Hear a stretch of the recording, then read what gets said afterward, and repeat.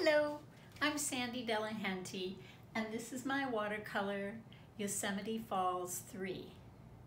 It was painted using a rather unique technique that I like to play with, where I actually pour colors rather than paint them with a brush. It's kind of like a batik technique.